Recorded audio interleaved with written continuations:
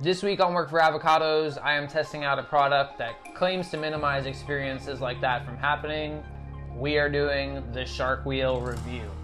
This is a completely unbiased review and giving you guys my honest feedback on a company that is making some pretty bold claims, some of them specific to surf skating, and I'm going to tell you guys if these are worth your time or if it's just another product in a long line of gimmicks. Now at first glance, you can see these things are super trippy. They look like a collaboration between Salvador Dali and Santa Cruz. And when they roll, they kind of have this weird squarish appearance. On the website, it claims these are based off of a sine wave. I failed science. I'm not going to tell you that I knew that off of the bat. But some of the other claims that they're making are that they last longer than normal wheels. They go over things way easier. They go faster. They have better slide control. And apparently, they also work better in wet conditions than normal wheels. Shark Wheel has not provided any product in exchange for this video, so rest assured you guys are getting my complete unbiased feedback. These things they've been a mixed bag, I won't lie. When I first got them, I was not a big fan, but I gave it a week of trying, and I'm going to give you guys my field test results. We did a flat ground test, we did a skate park test, and I even watered my driveway, and I did a wet ground test. If this is your first time here, WorkforAvocados is a channel all about surfing, skating, and being stoked on the small stuff. If you haven't already, go ahead and hit that like and subscribe button, because not only are you supporting me, but it's helping support you guys by being able to fund purchases like this so I can give you guys my honest truth feedback on it. Now, as a surf skater, I'm someone constantly going through mixed terrain.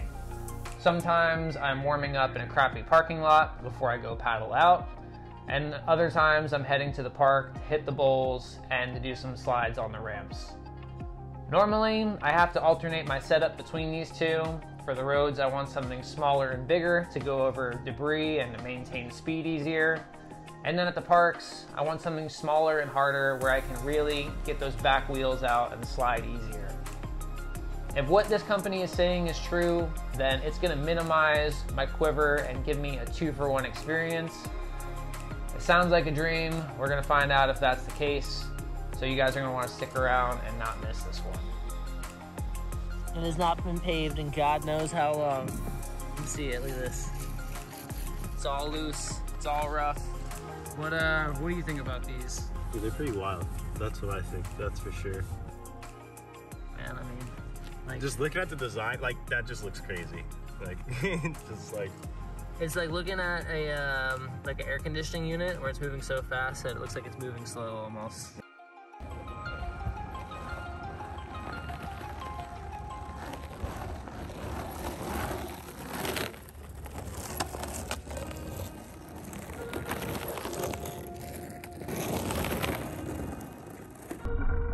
So far, I'm pretty impressed with these. These are really going through a lot of this loose gravel, not really feeling a change in the terrain. So as long as I'm having speed, it seems to be pushing through.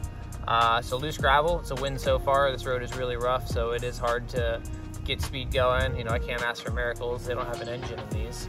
Definitely a cloud, like he said.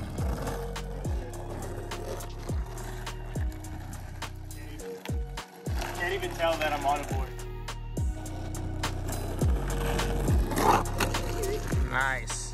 Our next test, what we're gonna do, we have a notorious rock, the notorious R-O-C-K, and we're gonna try to, well, I'm gonna try to run it over. I wouldn't ask Chris to do that, but for you guys, I will risk bodily harm. So we're gonna put this here.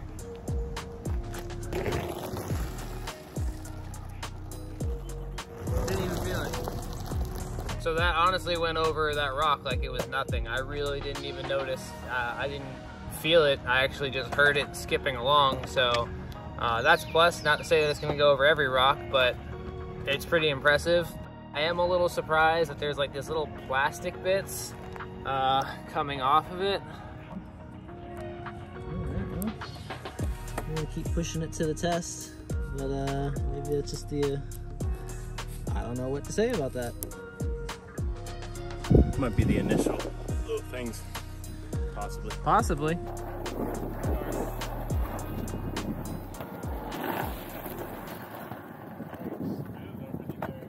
All right, Shark Wheels Part 2. We're doing the ramp test now.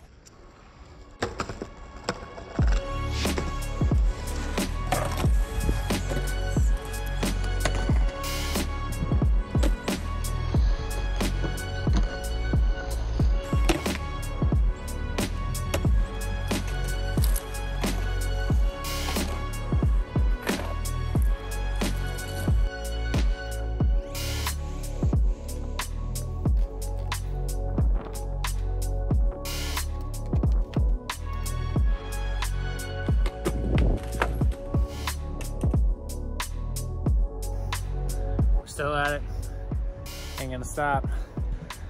So riding these up here on in the bowl and on the coping, as you're coming over and you're doing grinds, it almost feels like everything is pool coping.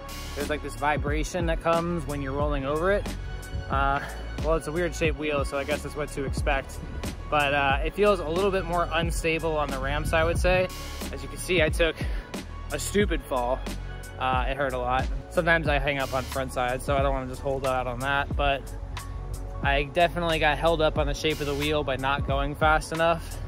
At least that's what, maybe I can imagine that's what it was. I don't know if it was the shape or the speed, but yeah, that was a doozy. But I like the feel of it. I like the sound that it makes when you're coming over the coping with the vibration on these wheels, but I don't really know how useful or practical that is. This might not be for it. I guess on something that might have a lot of cracks, it could be really good. I like doing carve grinds on them. I feel like it's going around it really easily. But the grinding aspect, I don't know, I'm not sure. So next up, we got the slide test. We're gonna try to do some power slides over here on this bank.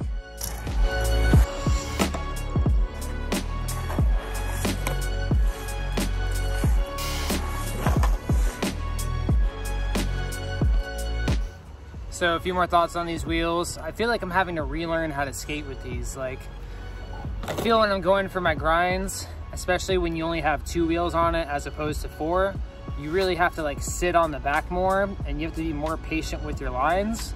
Some things, it seems a lot easier. Like when you're doing carve grinds around the corner, I'd say slides do seem a little easier in the pocket. I don't know if that's just buyer's remorse, but I could see how as long as all 4 wheels are on it and moving continuously, then some things are easier. Some things that do seem harder, like I said, if you have 2 wheels on, 2 wheels off, something like that, then just the motion of getting some of those wheels restarted again while some of them are moving forward, I feel the chance for clipping is a lot higher.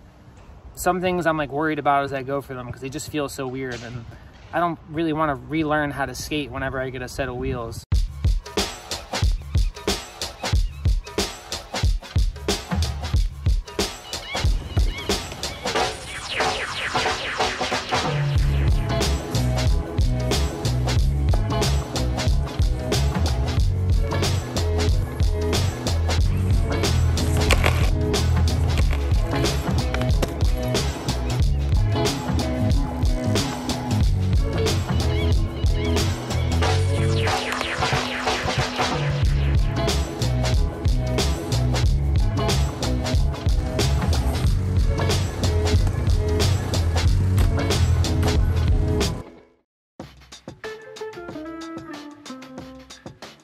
So another claim that Shark Wheels makes is that their wheels work better in wet conditions and that you don't slip out as much on the water, and they provide better controlled slides.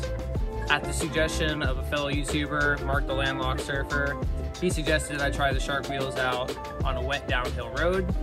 Unfortunately, we're in Florida, there are no hills, so we're gonna do the next best thing. We're gonna water the driveway and we're gonna put these to the test.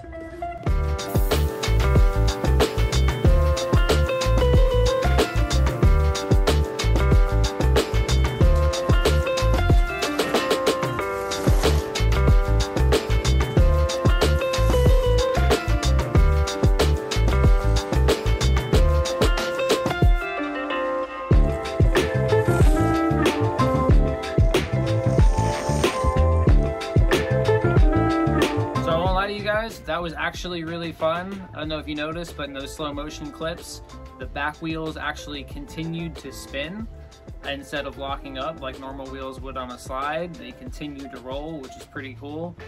In a slow-mo, it almost looks like I'm just doing like a carve more than an actual slide, but I was actually sliding. I felt like I had a ton of control, and I was able to control how much of the arc I was ready to push forward and ready to snap back. So that was a pleasant surprise. I'm gonna be honest with you guys, these wheels have been a pretty mixed bag for me. The first few days that I got them, I hated them. I was not liking them at all. Could be a little bit biased because I went to do a front 50-50 and I just slammed on the pavement really hard. This is like a few days later. That's like 4 or 5 days later, but you gotta pay to play sometimes.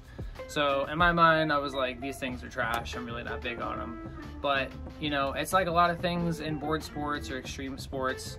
Not every piece of equipment is going to be for every single scenario. These definitely have a place in your bag. I won't say that it's going to be like an everyday rider, but there's definitely going to be environments and scenarios where you're going to want a little less vibration while you're riding. You're going to have a smoother ride. And I can't say that I enjoyed these as far as coping slides, but as far as bank slides, I will say that they were a lot easier to slide. Well guys, I hope this video was helpful for you. Leave a comment below on what you think of the shark wheels, or if you've had any experiences with them in the past. I'd love to hear your story. I put a ton of time into making this video, so do me a massive favor. Please, please, please press that like and subscribe button. It really does help me out. I'm about to catch some much needed surf because I've been working on this video for so long. Cashews love in the summertime. Water's finally warming up. We're getting out there. There's a little longboard wave out there, so I am stoked. I hope you guys stay stoked, and I will see you next time. Work for Avocados.